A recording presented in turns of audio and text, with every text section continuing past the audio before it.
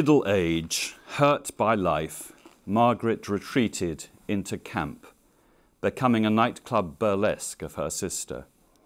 But she was never camp in the same way that the Queen Mother was camp. Her camp was not arch or sentimental. It did not strive to be inclusive or merry, or to render the world as a romp. She didn't twinkle or sparkle. She would never say such fun as though she meant it. She would take pains to inject the phrase with a dash of generalized irony. Nor was she camp in the service of something beyond herself. She had no wish to draw others in and refused to offer them the illusion, however fleeting, of parity. Being thought real or down to earth is not what she wanted. She was of royalty, yet divorced from it. Royalty set at an oblique angle. Royalty through the looking glass. Royalty as pastiche. At a fancy dress party on Moustique, she wore a Valkyrie outfit, hired for her by Colin Tennant from a Los Angeles costumier. And in it she mimed an aria from The Ring. For her 50th birthday, the Tennants gave her a gold-embroidered dress from India. "I've always longed to have a dress like that," she said. "It's what a real princess would wear." She was royalty as hokey-cokey, 1 foot out, 1 foot in. Royalty as real yet unreal. Royalty as real as you want it to be, as the mood takes you.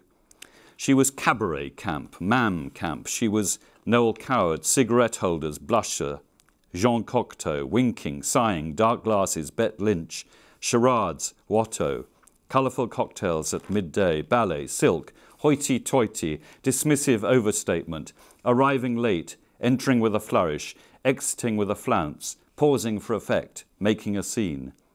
Mam camp is having a drink in a cut glass tumbler delivered to you in the swimming pool and then ordering your hostess to bring the tumbler into the pool even though she is fully clothed. Mam camp is her host's compliance in these antics. Mam camp enjoys inverting expectations. To those expecting grace, it presents hauteur. To those wanting empathy, it delivers distance. To those in need of tradition, it offers modernity. To those in need of modernity, it offers tradition. It is languid, bored, world-weary, detached, bored, fidgety, demanding, entitled, disgruntled, bored. It carries the seeds of its own sadness and scatters them around like confetti.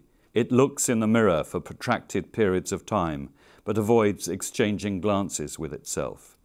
It is disappointment hiding behind the shield of hauteur, keeping pity at bay.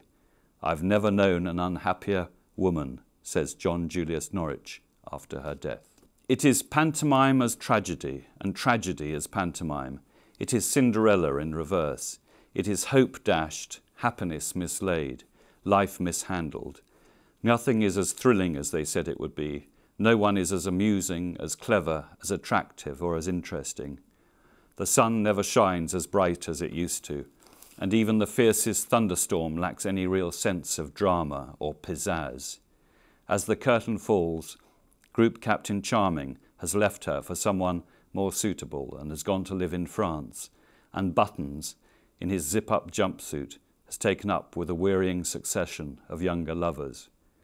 When Cinderella dies, her little glass slipper is put up for auction, a memento of days of hope and innocence. The catalogue entry reads, "Only worn once."